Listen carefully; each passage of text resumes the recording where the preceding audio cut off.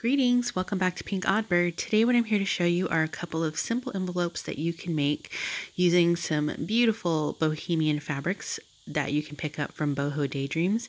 So to start out, I'm just going to take a piece of vintage music paper here, and I'm going to cut this down to size just by trimming down both of the edges.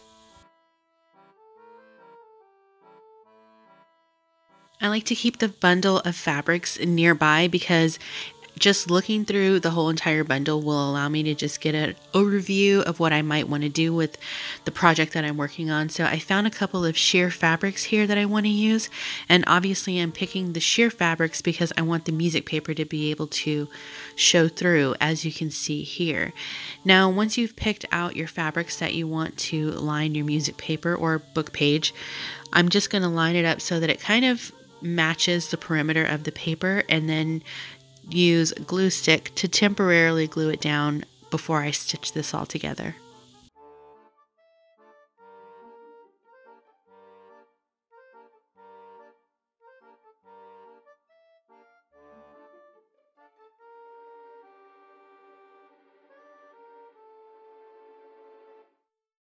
Now, of course, I'm going to take this over to my sewing machine and stitch around the perimeter, and then I've also stitched around the center where the two pieces of fabric meet.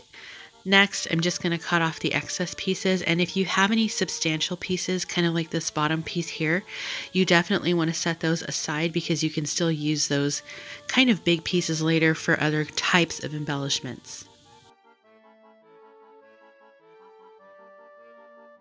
Now that we've got this part done, the next thing I'm just going to do is start folding this up into the shape of an envelope. And the pointy tip was a little too long for me, so all I did was just fold that little tip inward, and it just gives you a flat edge to the flap of your envelope. And then once I do that, I'm just going to stitch around it and make sure it all stays down. And then here is one of those little scrappy pieces that I've just stitched onto the flap as a embellishment, sort of like a little ruffle, and it just adds an extra pop because it's obviously it's a matching piece of fabric, and I think it just adds the perfect little touch to this envelope. And then here on the back you have enough space to add like an image or a word, a pocket, anything that you might want to do there. I've decided that I want a little bit of flash or bling to add to this, so I'm taking a little snippet of this gold trim here that was included in my bundle, and I'm just going to use that as a little extra pop of color on the back flap.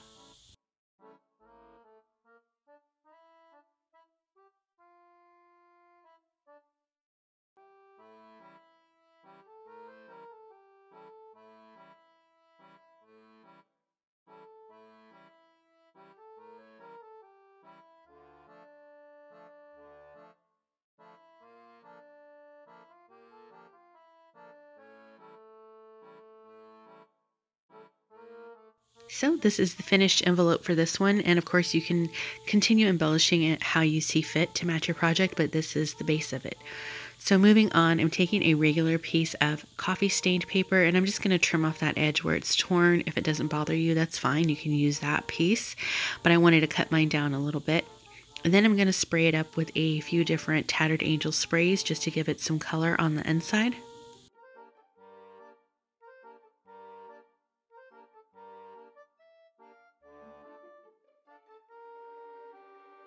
And then of course I want to take my script stamp next and do a little bit of background stamping. And then once I get all of that background stamping done, I'm just going to go ahead and dry this down with my heat tool.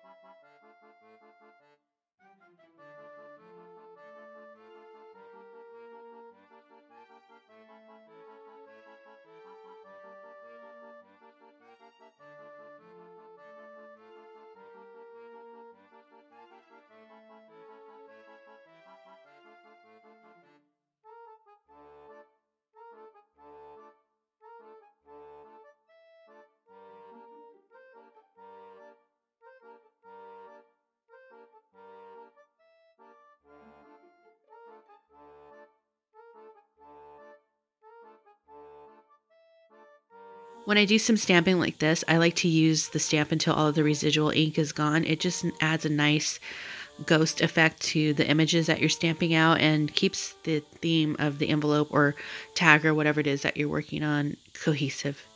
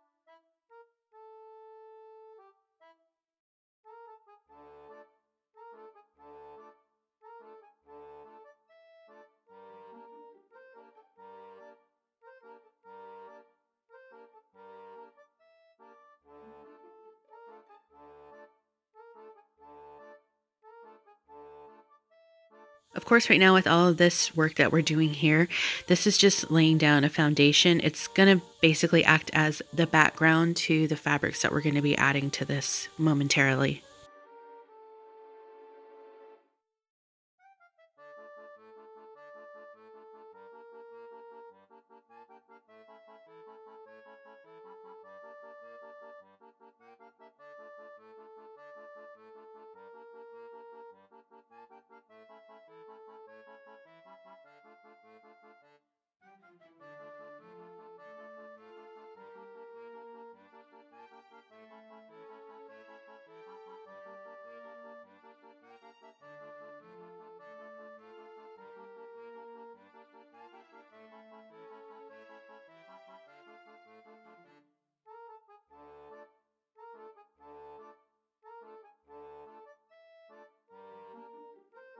As you can see here, I'm just going off of what I feel like, and I kind of want this to be blues, greens, and golds. That first fabric that I cut out does have gold accents in it, so I'm just picking out a few different blues and greens here and a little bit of gold for pop of color. And as you can see, some of these pieces, they might seem like they're smaller pieces, but they go a super long way because you just use little pieces here and there unless you're intentionally making something that's large and requires a lot of fabric. But when you're going in and making little embellishments to accent your project, these fabrics are going to go a super long way.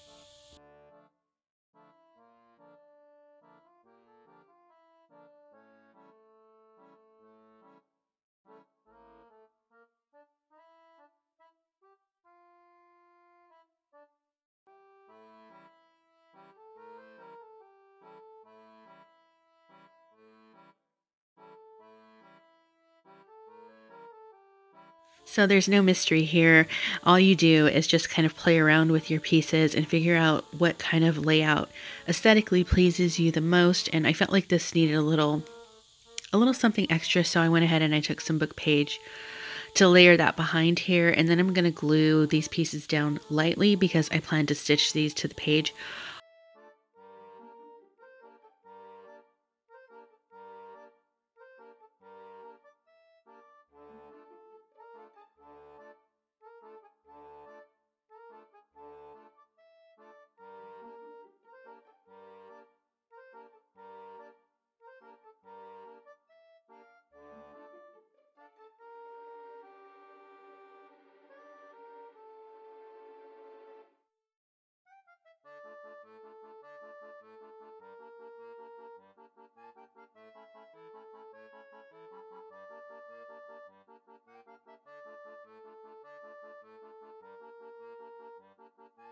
And I really think when you start putting these pieces together, different individual fabrics really come together and become one because they just complement each other so well.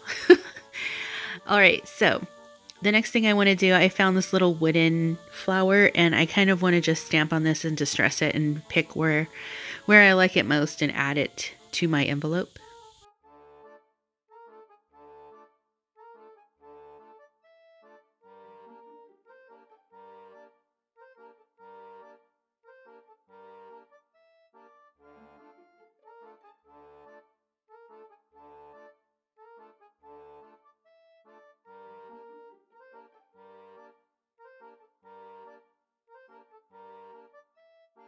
So I'm just going to get these 2 buttons added on, and that is going to wrap it up for the 2 envelopes that we're working on today. I hope that you have enjoyed watching this first installment of the embellishments. I think I'm going to start out with embellishments, and then we might move into working on an actual book, but either way, I hope that you will continue to join me on this little series that I'm doing, and I hope that you find some value and information and different ways that you can use fabrics like this. So that's going to wrap it up for me for now. Be sure to stay tuned because you never know what direction this odd flock of ours is heading into. And until next time, toodaloo.